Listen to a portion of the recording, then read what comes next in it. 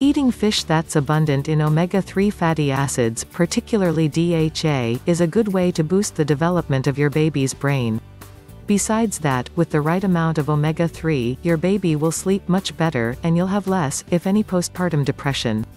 There are two distinct omega-3 fatty acids found primarily in seafood, and fish are very important during pregnancy.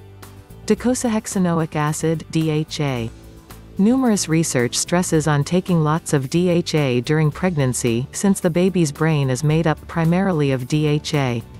Try to have at least 300 mg of DHA each day during pregnancy. Eicosapentaenoic acid, EPA. EPA is very important in building all the structural cells within the body. Be sure to have no less than 220 mg a day. This is basically the same quantity you would take even when you're not pregnant.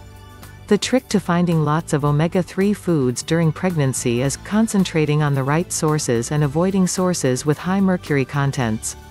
Here are a list of fish high in omega-3 fatty acids, which are low in mercury and totally safe to eat while pregnant.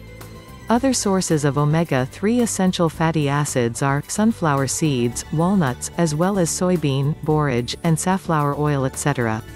Atlantic salmon, farmed, 85 grams cooked.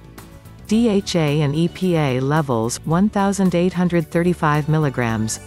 Coho salmon, farmed, 85 grams cooked. DHA and EPA levels, 1,087 mg. Anchovies, 56 grams canned. DHA and EPA levels, 924 mg. Sardines, 85 grams canned. DHA and EPA levels, 835 mg. Crab, 85 grams cooked. DHA and EPA levels, 335 mg. Flounder, 85 grams cooked. DHA and EPA levels, 255 mg. Clams, 85 grams cooked. DHA and EPA levels, 241 mg. To learn more about healthy foods during pregnancy, see details below.